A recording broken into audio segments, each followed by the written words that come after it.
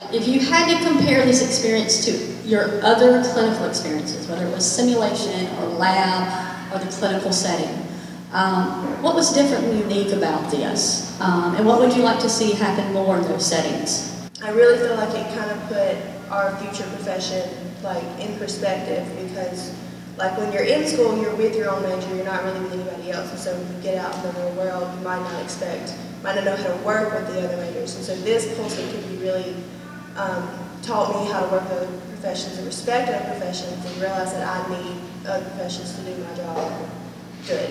Some things that I might change, or that we could maybe do next time, is have more than 2 members of the group and have different professions, because with the nursing I found it really interesting to see how it overlapped, and so maybe getting to work with other majors would help wrap it all together and work as an actual team.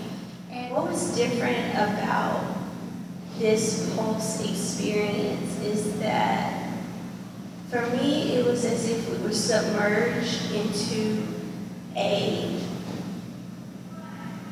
high-stress environment, which is not a bad thing, and having to troubleshoot and problem solve on how best to overcome any type of difficulty or challenges with another discipline. Yes, your instructors were there, but it was as if you were in a real setting, in a real clinical setting. It is you and RT. You have to figure out how to make it work. You have to figure out how to come together no matter what your differences are, figure out your views and get on one solid path, because you have to take care of this patient or else your day is going to be chaotic.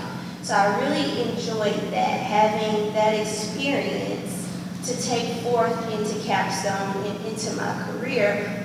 Now I am more confident to talk to respiratory or say this is my role, or I think it should be done this way. Yes, I understand what you do.